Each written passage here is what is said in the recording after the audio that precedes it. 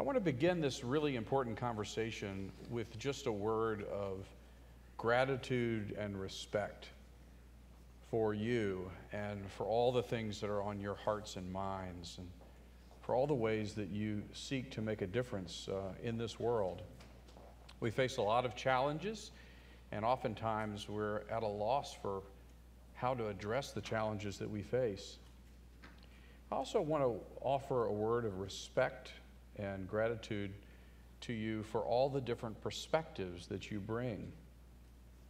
We are a church of great diversity, ideological differences, and I think when we are able to harness all those different perspectives in the spirit of respect and civility, we can really learn from one another, and we can find common ground and figure out how to make a difference.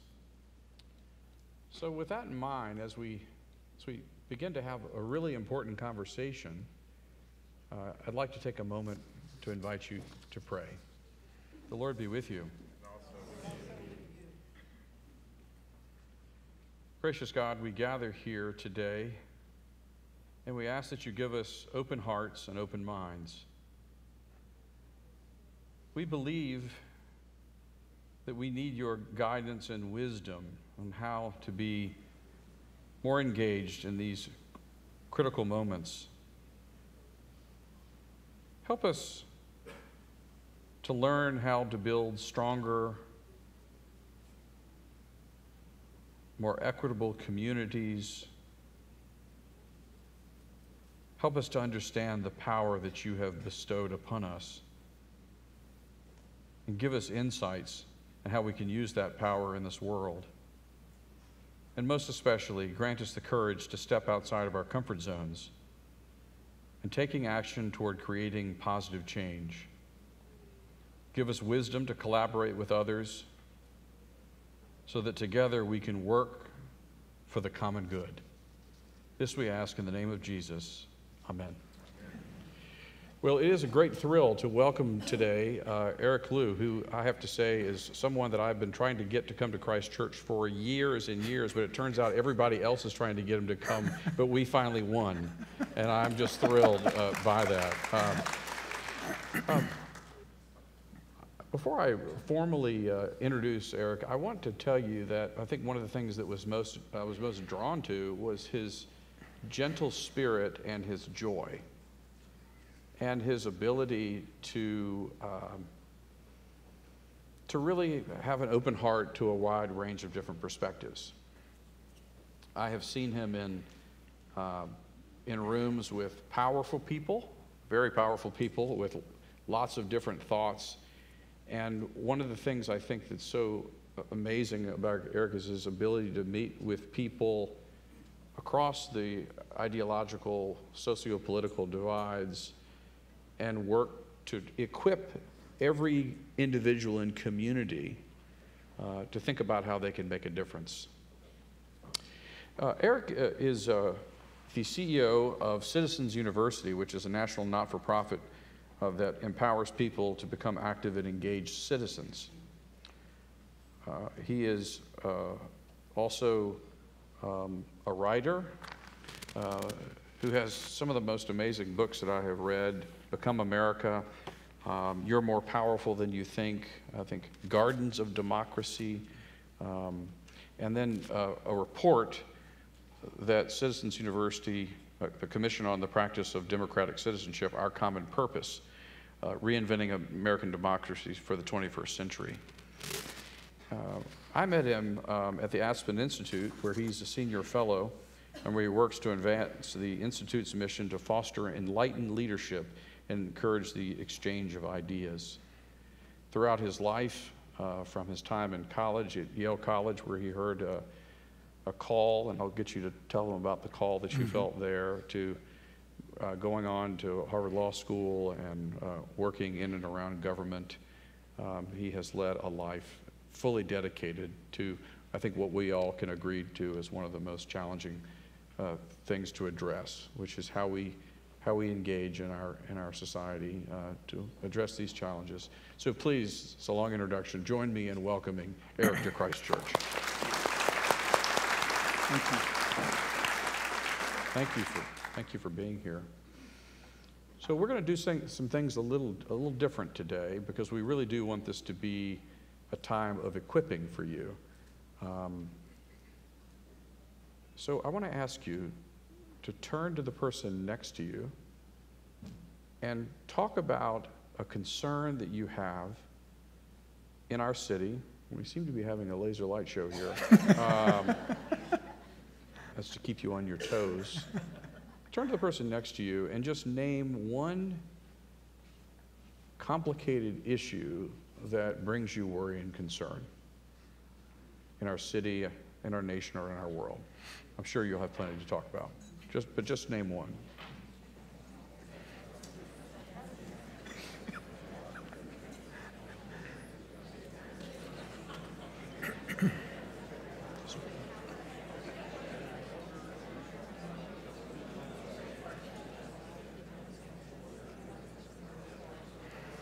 Okay. Laura is going to walk around, and one of the things that, again, I really want us to appreciate is the different perspectives we have in this room. So I'd like you to name the issue without naming an individual or an organization or political party that you disagree with. Just name the concern. Okay? Thank you.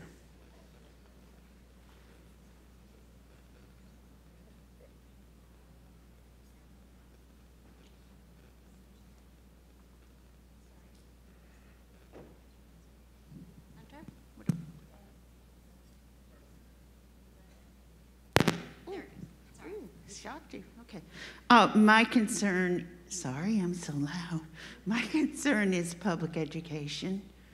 Thank you, Lucy. There's one over here. Over here? Stevia.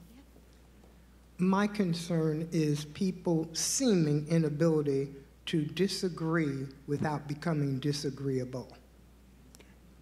Thank you. Let's do a few more. Maybe someone on this side of the room.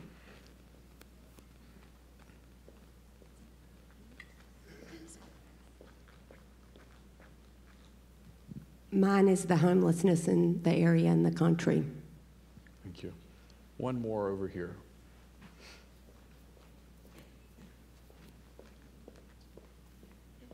I didn't see. Right. The encroaching, centralized, authoritarian government into all aspects of our lives. Okay. So, how many of us feel as though we have the power within ourselves to change things in our culture? How many of us feel, how many of us are kind of cynical about whether we can really make a difference because things seem to be the way they've always been and will always will be? All right. All right, Eric. It's on you now. All right. You've written that we're more powerful than we think. What does that mean? What is power?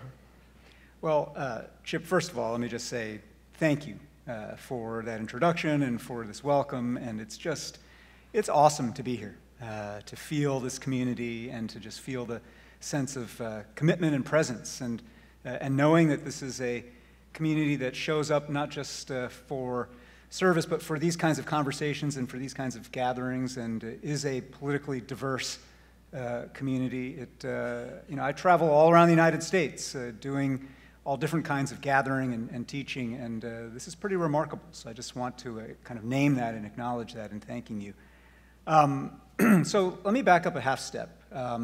Citizen University, the organization that I lead, we're based in Seattle. We work all around the United States, and our work fundamentally is about trying to foster a culture of powerful, responsible citizenship. And we really emphasize culture because we live in a time right now where, some of the things that some of you just named as issues of concern, whether it's homelessness or otherwise, are issues that have to do with maybe policy and structural change and the size and reach of government is certainly a structural policy consideration. But part of our view in our work is that as important as those structural issues are, and pick your issue, right? Homelessness and crime and immigration, there are structural dimensions to those, that culture precedes structure. Culture, by which I mean the norms, the values, the narratives, the habits, the mindsets, the heart sets that shape what we think is normal and what we think is okay. Culture defines the frame of the possible when you get to structure, right? And so if you have a culture that is hyper-individualistic and self-seeking and super materialistic and without historical memory and all about rights but not about responsibility, well, you're going to get a pretty, a certain kind of policy outcome and structural environment. But if you have a culture, as you all have here at Christ Church Charlotte, of mutuality, of service, of contribution before consumption, of circulating your power and not only hoarding it for yourself, then you get a different kind of arena for structural change. And so I really want to name that first, because when you start diving right into power, you can forget the ways in which we determine what is normal and what is okay in the uses of power in a society. We are those determinants. And we define power in a very simple way, Chip, which is a capacity to ensure that others do as you would like them to do. And, that is a little bit of a menacing sounding definition, right? Like, this is kind of a Game of Thrones manipulation and beheadings kind of approach to power. But let's be honest, in every circle of our lives, in work, in family, in neighborhood, as humans, we are always trying to get others to do as we would like them to do. That capacity, when brought to bear on issues of common concern in civic life, is what you can think of as civic power. And civic power takes many different forms. Ideas power, the power of an idea like liberty, the power of social norms. Do we think it's normal and okay to fill in the blank, treat each other with incivility, to treat each other with just common discourtesy? Is that just normalized, right? The power of social norms, the power of state action to determine what can and can't happen, the power of money to shape opportunity.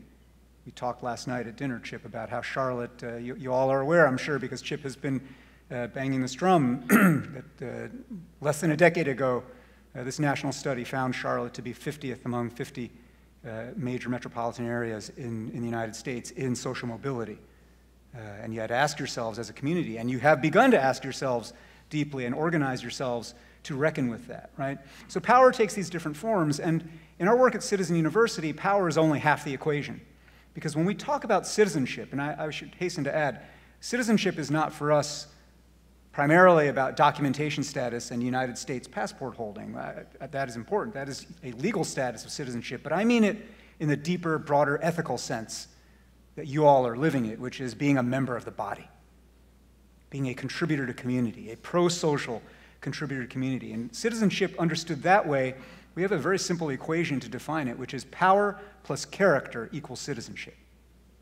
That to live like a citizen in this broader sense requires both a fluency in power and understanding who does have the money, who does have the ideas shaping power, who are the folks in state positions of power in government to change things, who does have organized capacity for force and violence. Those are sources of power, and you have to understand and have a fluency in power to be capable as a citizen. But if all you have is a fluency in power and get very, very skilled at kind of moving people and ideas and money and force to achieve your ends without any ethical core, without any moral compass, then all you're doing is training to be a finely skilled sociopath.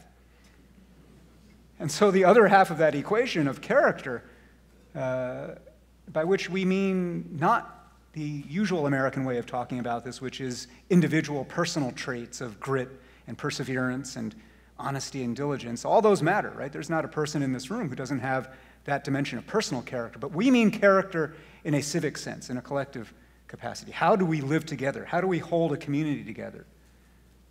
values and norms of service and contribution and mutuality and reciprocity. And so for us, citizenship is about combining power and character, and all of our program work is about, in one way or another, teaching power, democratizing to people how they can find their power, so that next time Chip asks you how many of you feel powerful and able to change something in this room, all of you should be raising your hands. You're members of the Christ Church Charlotte congregation. I don't, I'm kind of new to town, but I know enough now to know that there aren't a lot of places on Sunday in Charlotte that have as much accumulated power as this place does, in all the ways that I talked about, right? And the fact that you don't feel that is telling. It's interesting. It's partly because we haven't been invited to inhabit the full dimensions of our power toward community. We've been invited to do it in ways that advance ourselves, but that deeper invitation to do it in ways that are civic is a big part of what I think this opportunity, what Faith Forum is about. And for us in our work at Citizen University, just like for you in showing up for something like this at Faith Forum, it is about asking that question of how do we actually find and activate that capacity within ourselves? How do we actually skill up in the practice of power in a civic context that can actually change the trajectory of a community like Charlotte? All right, so, but if I say to you, this sounds great, we've got all this accumulated power, but, Eric, I get up in the morning, I go to work, okay? And I read about things in the news, and, I've got to take care of my family, and I've got all these different responsibilities. And frankly, I don't even know how to be engaged. I mean, the bank asked me to give money, and, but that's somehow tied to my, whether I'm considered a part of the team. I feel compelled toward generosity, but I'm just not there yet in trying to figure out what I can do with my limited time to make a difference in the life of this city. Well, I think, first of all, there's a mindset choice to make. And I think if each of you were to take a moment, even as I'm talking here, to take a silent inventory of the different forms and sources of power that you have at your disposal. You don't have to say it out loud, but be honest with yourself about your people power. Who are some of the people you could mobilize and activate and organize to do something, to do anything? A food drive, a birthday party, come into Faith Forum, whatever it is, right? Your people power. What is your ideas power? Your ability to actually express ideas about citizenship and the role of government, about the crises of homelessness here and in other parts of the United States. What is your money power? Your ability actually to bring financial resource to bear on an issue or on a common problem. And when you take that inventory for yourself, you'll see this kind of mound of capital emerge in your mind's eye. And I don't mean just financial capital. I mean social capital, intellectual capital, relational capital, reputational capital. Christ Church Charlotte, member of this congregation, right there you have reputational capital that is immense, right? And when you take stock of those different kinds of capital and power that you have, you come to a fairly simple binary choice, which is the first thing that I want to invite you to reckon with. And the choice is, shall I hoard or shall I circulate? That is the first gate. Shall I hoard or shall I circulate? What do you mean circulate? Well, circulate is simply this. Shall I bring to bear what I know about how to move things, what I know about how to get things done, what I know about how to change people's minds or hearts?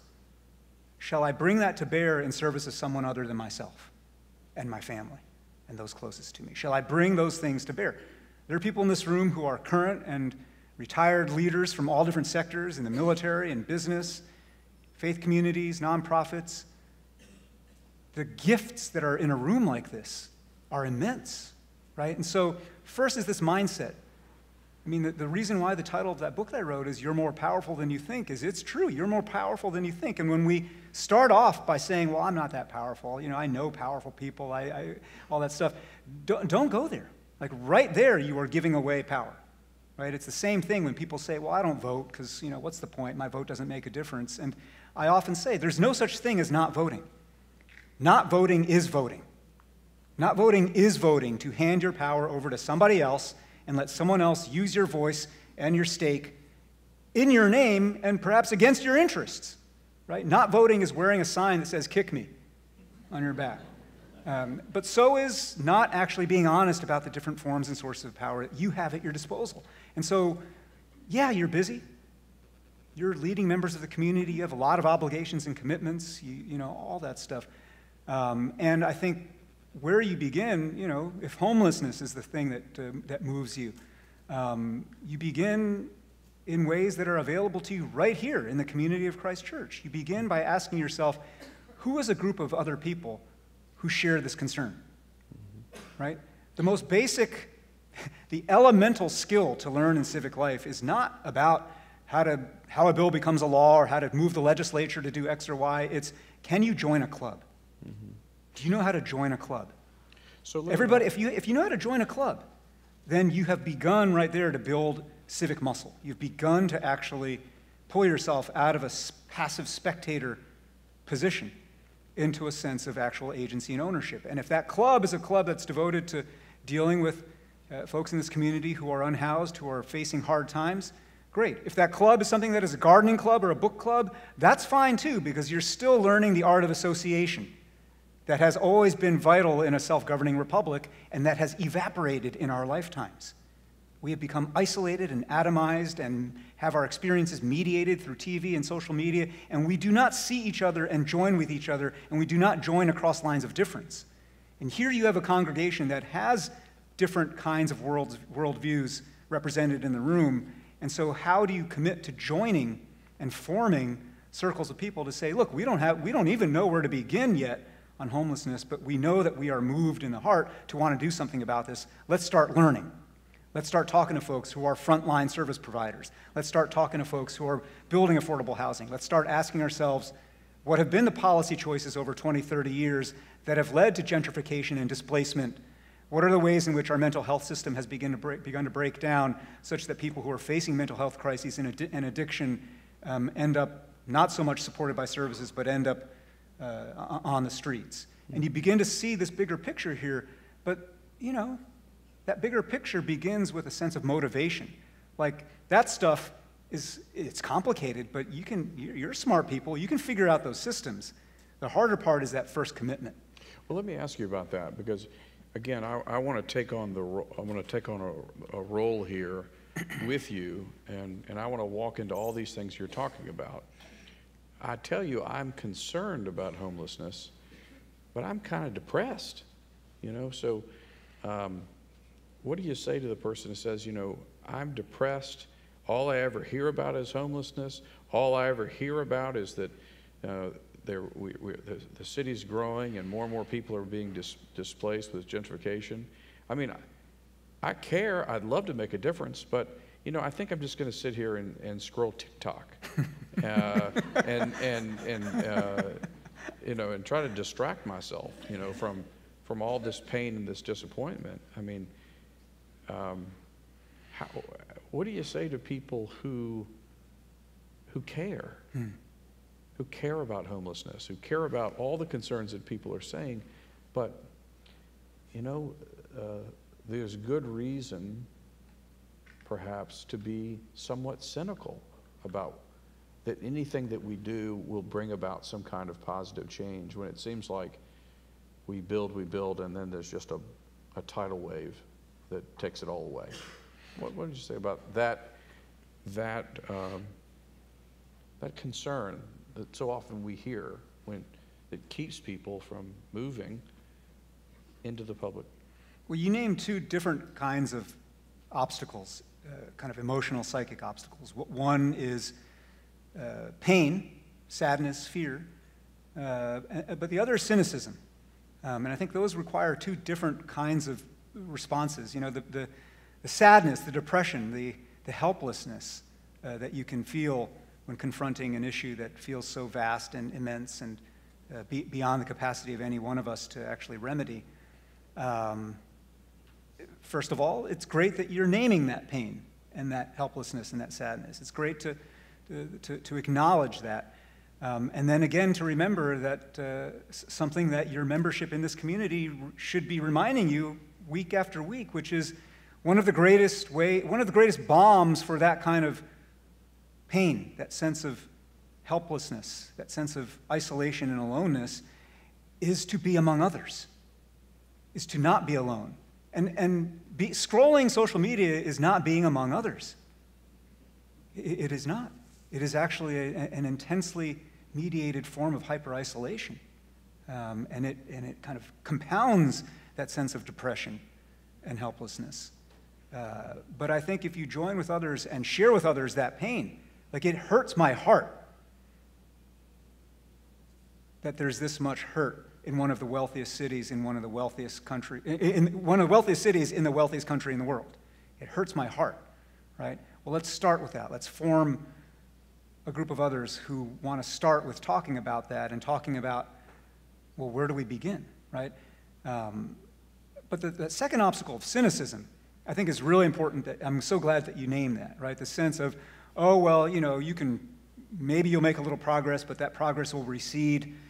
People will make some kind of legislative proposal, but there are unintended consequences, and then the government program goes awry, so on and so forth.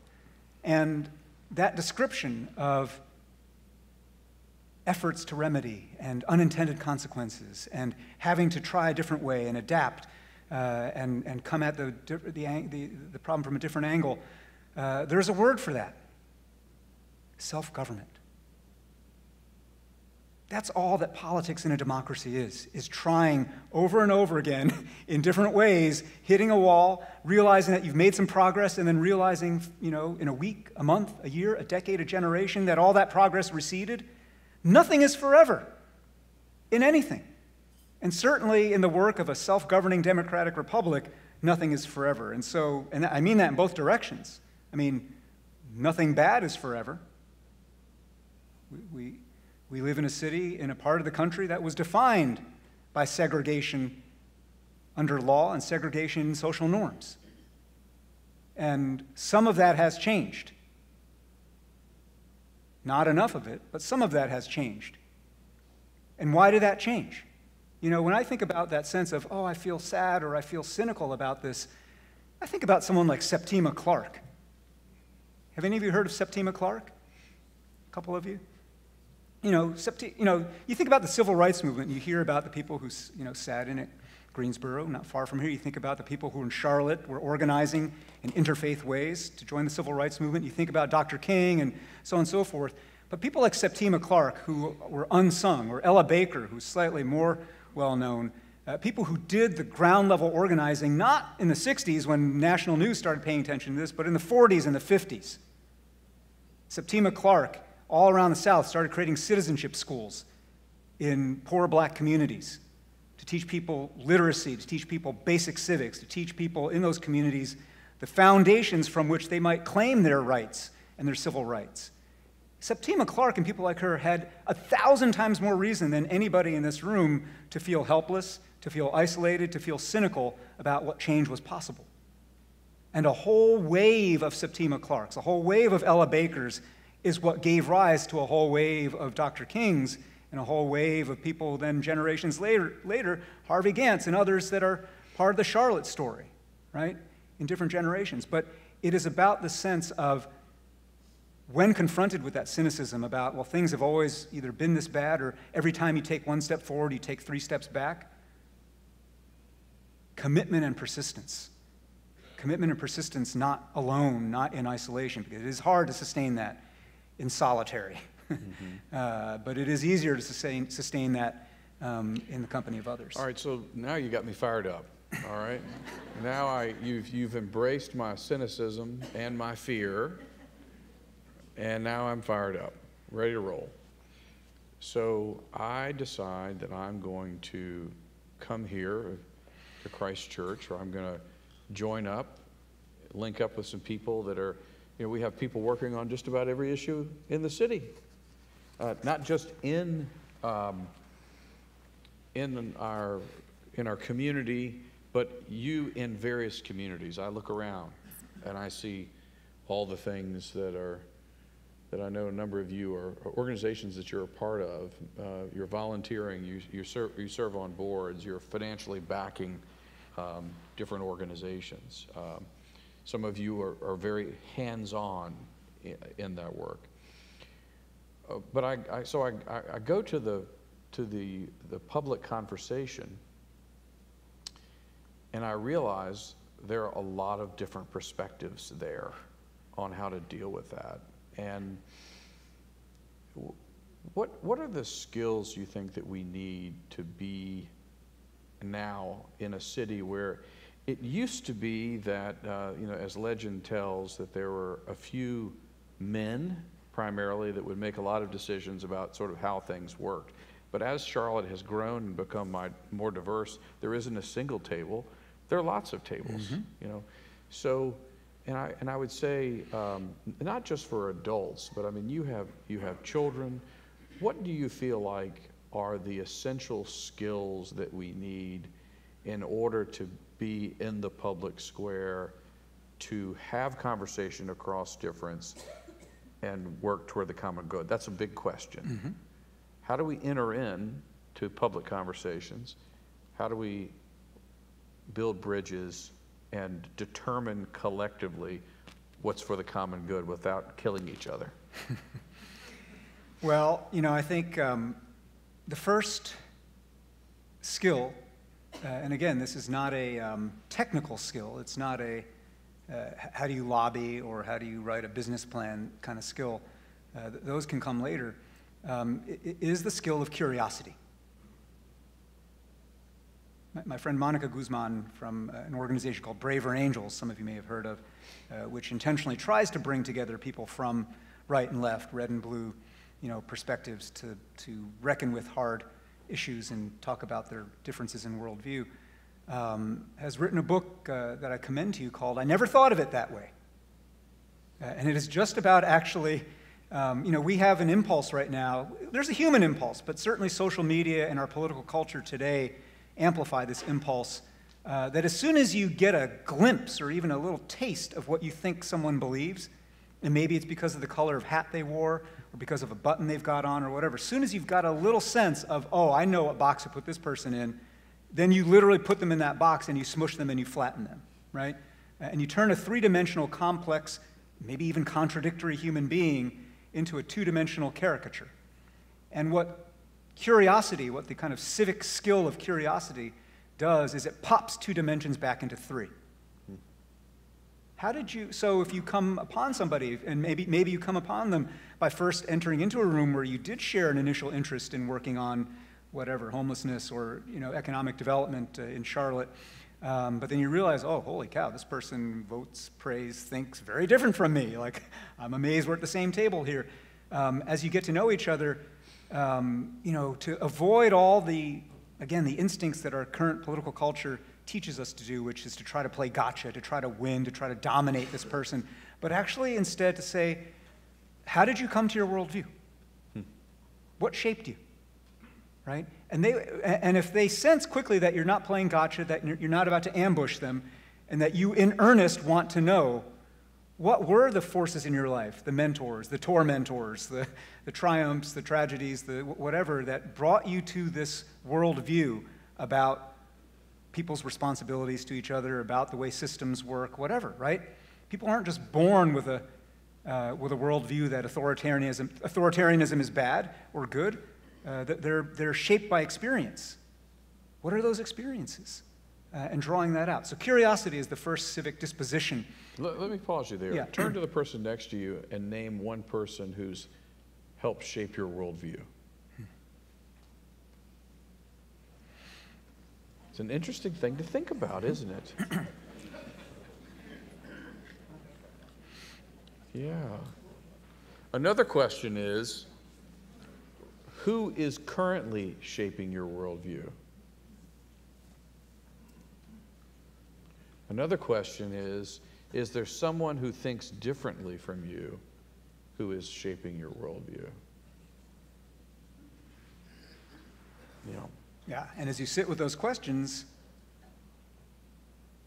again, it's sort of like that exercise I was inviting you earlier to take inventory of your own stock of different forms of power that you have at your disposal. When you reflect upon who it is who's shaping your worldview, for good and for bad, and they may be people you know and work with, and they may be people you only see on television, that shaping is, again, part of that multi-faceted way in which we together determine social norms, and we determine together what is okay and what it means to actually live together here. So that curiosity and that awareness of how another's worldview has been shaped, and indeed then being able to express it about yourself, is one.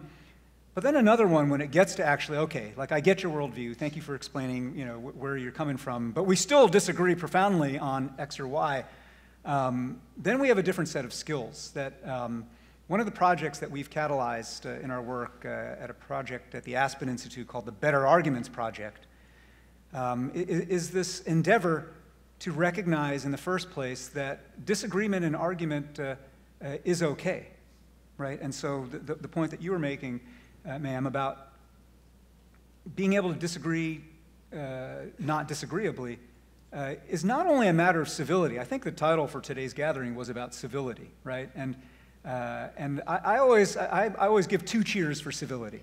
Of course, I'd rather people be civil than not civil, right?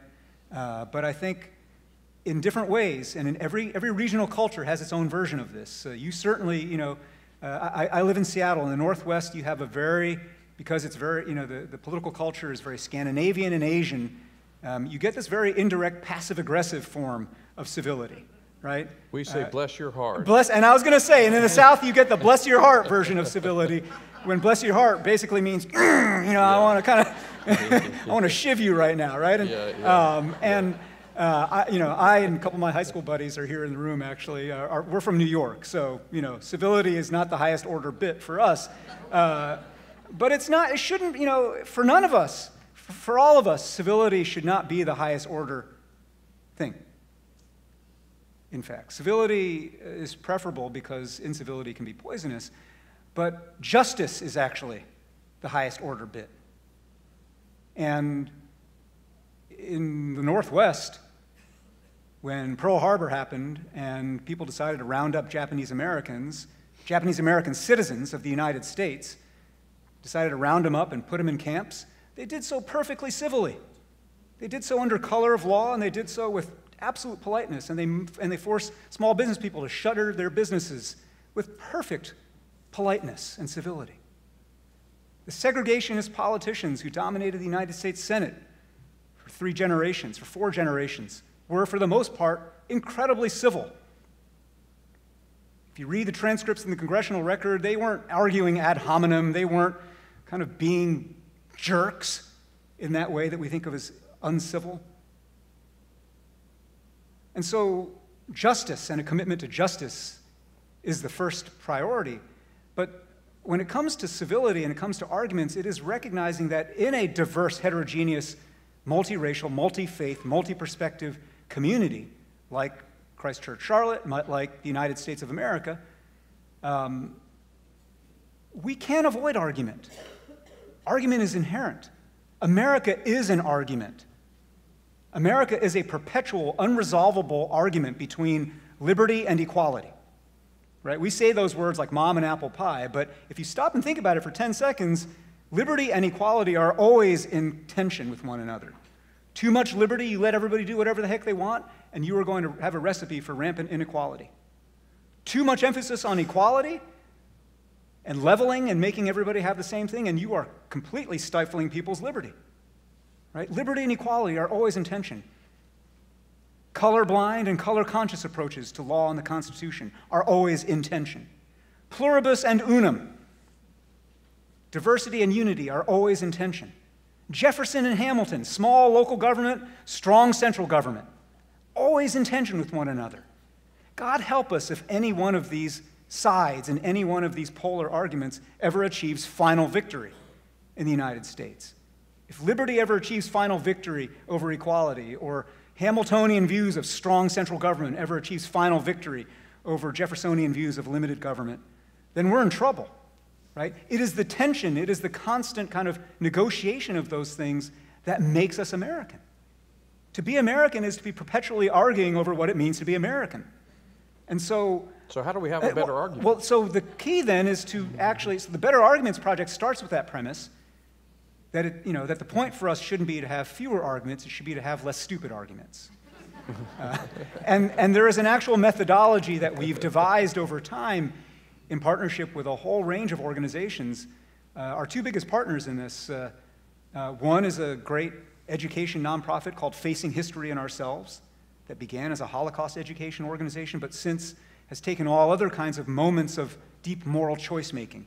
The civil rights movement, for one, the anti-apartheid movement, for another, as opportunities to bring young people in high schools around the country to essentially ask, what would you do? What would you have done?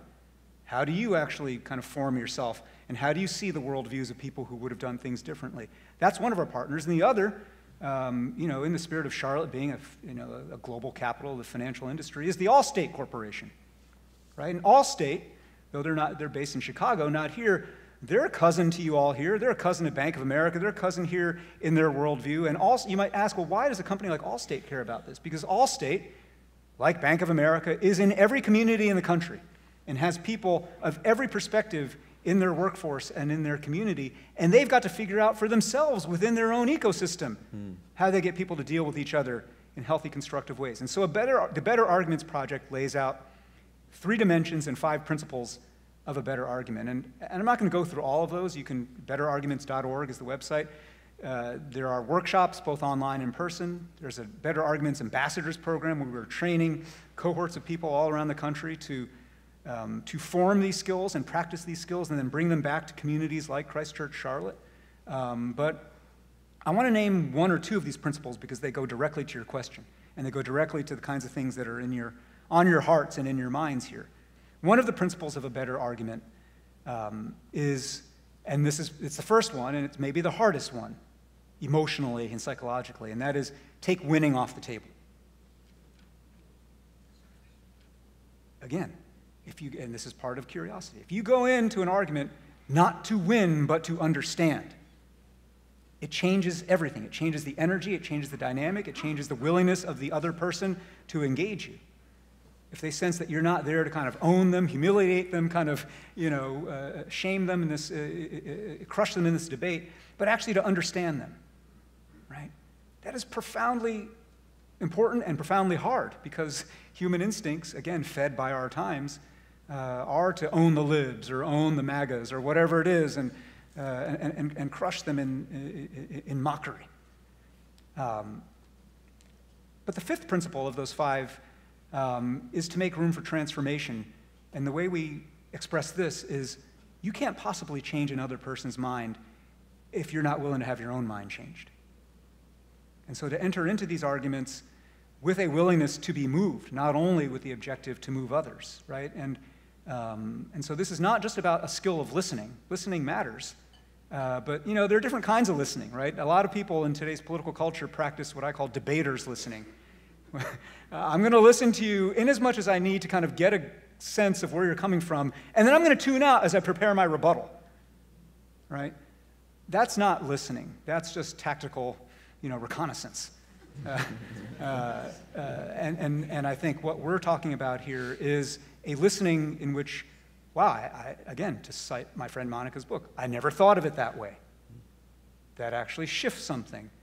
And it will not cost me anything to admit that I never thought of it that way. And I think that's the most important other part here, Chip, which is, and again, the benefit that you have being in a community like this is that you've been building this muscle of trust. If you trust the person you're with, then you won't be afraid to admit that you never thought of it that way. You won't be afraid to admit that maybe something's shifting. You won't be afraid to admit that maybe you've been wrong or been, had a blind spot. If you don't trust the person, you're never going to go there. And so, how do you build trust?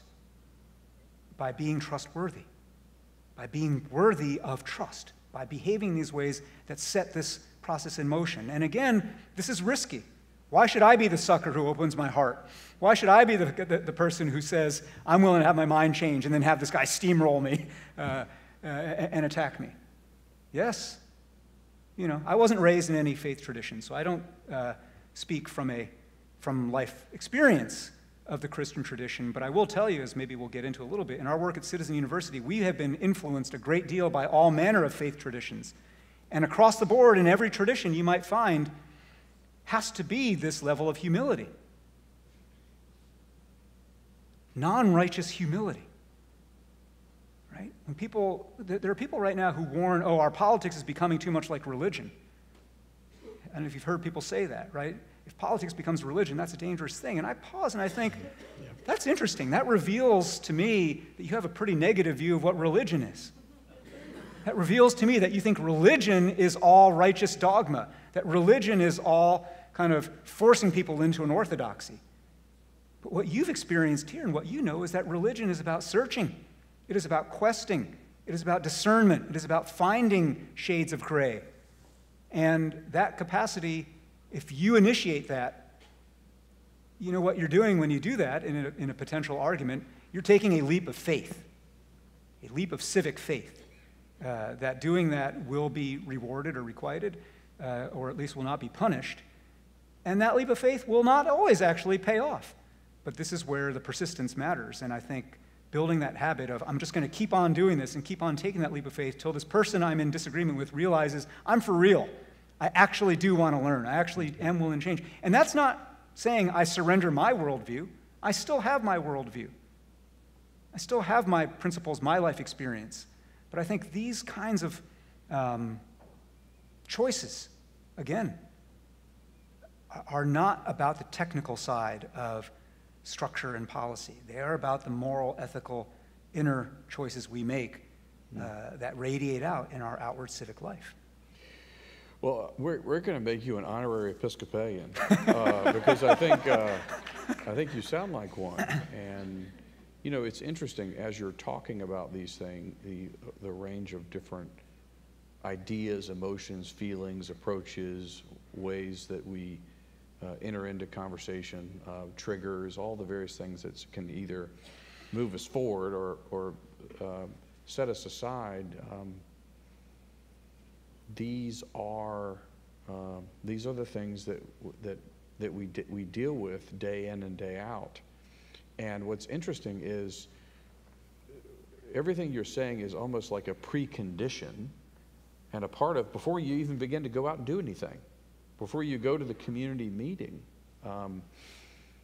before you go to the organizing event, before you vote. There's and this is I just want to take note that for us, this is very much a part of the inner life that we're trying to cultivate. Who am I? What do I stand for? What am I still trying to figure out? How do I relate to people that are different from me?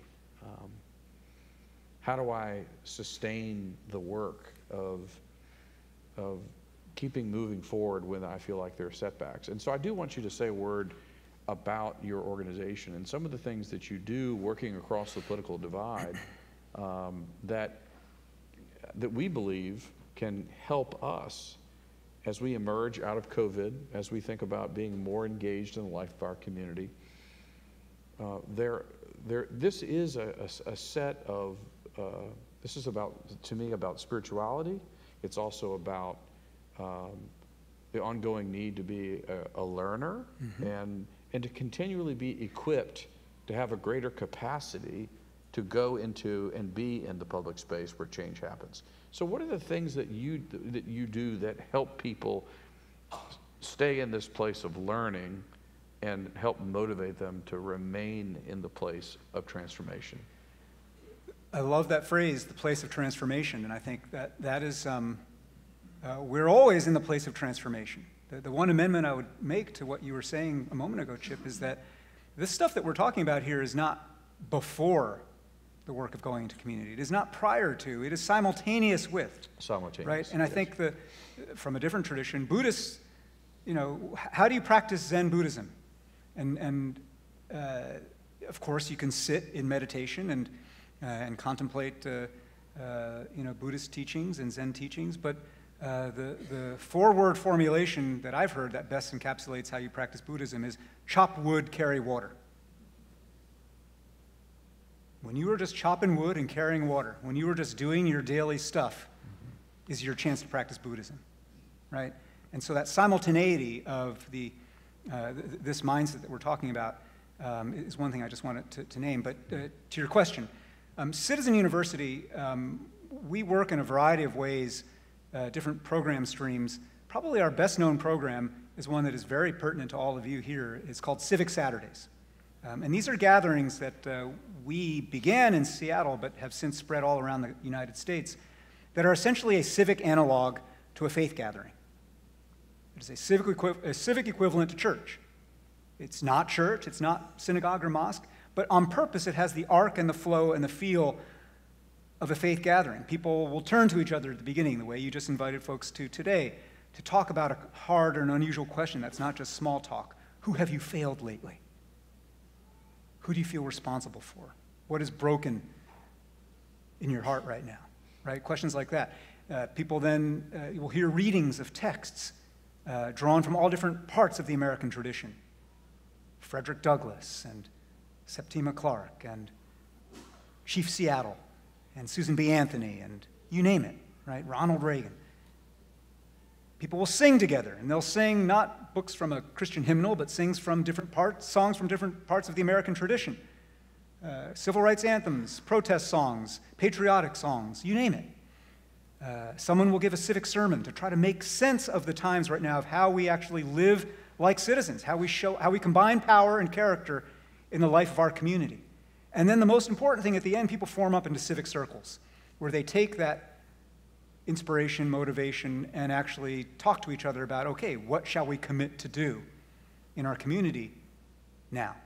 And we started these in Seattle, and people started hearing about them. They asked me and my team, hey, can you bring a Civic Saturday to Des Moines and to Dallas and to all these different places? And for a while we did, but that is a super not scalable strategy, just running around the country like that. And so we created a civic seminary program where we train now people from all around the United States, people like you who are catalytic members of a community.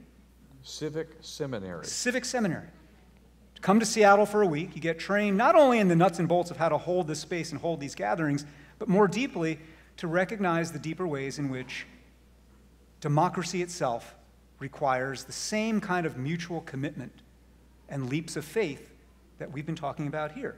And you might ask, well, why use this religious kind of framework and metaphor? Why this whole approach? And there's two reasons. One is, you all have figured something out over the millennia about how to invite people into community to make meaning through hard times and through diversity and conflict.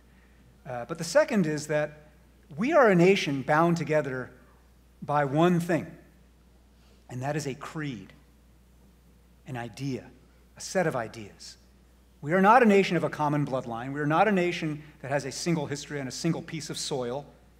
We're not a nation that worships a single God. All we have is a set of ideas that we know the versions of them in the American Creed: liberty and justice for all, government of, by, and for the people. These truths are self-evident, right? We the people. They're creedal beliefs that from the beginning have shaped this country's life. From the beginning have held us together. They've been the magnetic core, and from the beginning have inspired people to force this country to live up to those ideas. Every movement of change in this country has been a movement that's not been anti-American, but has been, let us redeem the American idea. Right? Every abolition was a movement to redeem the American idea of liberty. The Civil Rights Movement was a movement to redeem Section 1 of the 14th Amendment of the United States Constitution, that all persons born in this territory are citizens of the United States, and that we shall have equal protection of the laws. Right? This creed is not self-executing. It is not self-operating. This creed requires continual renewal of commitment, continual exercise of faith, and continual ritual and practice. And that's why we created Civic Saturdays, to give people a container in which to regularly, as a matter of ritual, as a matter of commitment, rekindle their belief. Again, not in the dogmatic, top-down, here's the one way to think about America way, but come into the space so that you can ask yourself, what does it actually mean in a time where there is this level of inequality and privation in our community, where every day to walk to my office, I walk past someone who's sleeping on the streets? What does it mean to live up to the idea of equal justice under law? How do we reckon with that? How do we live with that, right? And Civic Saturdays were created for that kind of awakening of people's sense of responsibility. And so Civic Seminary, now we've trained, just in the last few years, over 200 people in communities around the country. Not just big cities, not just blue communities, red places, purple places, small towns. We have people in just 40-some states doing this, right? And I think that approach works for some people who are involved in faith communities. They're like, okay, I get this. This is plug and play, right? Yeah. And for others, they're like, I have my faith community on Sunday. Why do I need to do this thing that's kind of faith analogous? And if that's the way you feel, great. Then find your own way. Form your own club. Make your own. Use this as your channel to be of use to the community and to our country, right? But the idea that animates us is that, again, you don't just get to sit back and think America's going to take care of itself. We all have a responsibility to hold up our corner and to hold our piece of it, and that is a matter of a continual rekindling of that civic faith. We are about out of time, but I want to just start with a question that Eric raised. Try to imagine the power that you have in all the ways that he just described. The power that you have in terms of influence, relationship, money, time. Try to imagine and take hold of all of those assets that you have. Now, think about how much of that are you keeping to yourself? You use the word hoarding. And how much of that are you circulating for other people, for the common good? Live with those questions. And here's what I want to say. For those of us who are frustrated, down and out, feel like we can't really make a difference in the world, the actual truth is that when we actually do get involved in something that brings us concern or where we also see opportunity, that is one of the best ways to rejuvenate, renovate, and expand your heart. Because it is in the doing and in the loving and in the engaging, in the ways that we connect, that we become more alive. And the more we become alive, the more the energy and the movement grows. And then we begin to think about, what are these leaps of faith that we can take in all these areas? And that's when exciting things happen. So Eric, I can't thank you enough for being here. We are going to stay in touch with you. We're going to really think about how we can be different from the American standard, where only 53% of people give any money away, where 38% of people volunteer, where only 18% are engaged.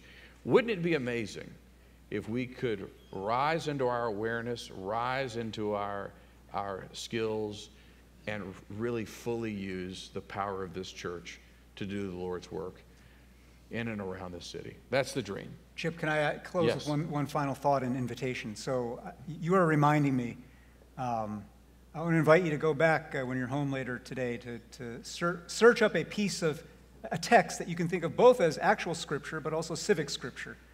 And that is the little sermon that John Winthrop gave aboard the Arbella as that first little ship of Puritans pulled up in Massachusetts Bay. And if you're not familiar with what I'm talking about, it was one of the greatest articulations of what it means to hold a community together. And what he said as they were about to disembark and set foot on this land here to to make a new future was that we have to imagine ourselves as one body, where we share in each other's pain, where we share in each other's delights. But what he said ultimately, and what you just said, Chip, reminded me of this, was that when we do so, when we commit like this to each other and sustain this sense of mission, we shall be as like a city upon a hill. And you've heard that phrase in different parts of American life. You've heard that phrase, of course, in the church. You heard that phrase when Ronald Reagan, in his presidency, spoke of the United States as a city upon the hill.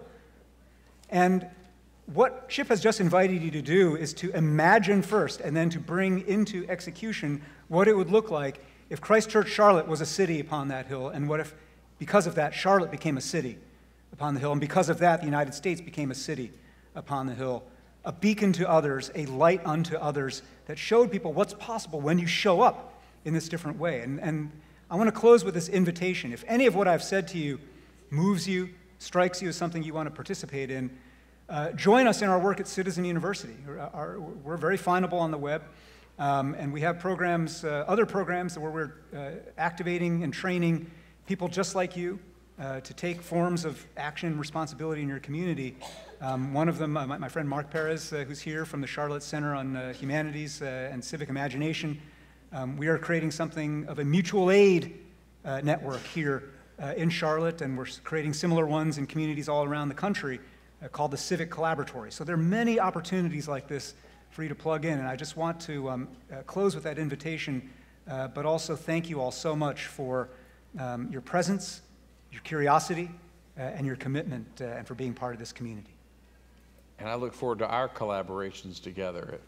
And I thank you more than I can possibly articulate for all that you do to stay in this conversation, in this place of helping us understand and get animated to make a difference. Ladies and gentlemen, let's thank Eric for being here today.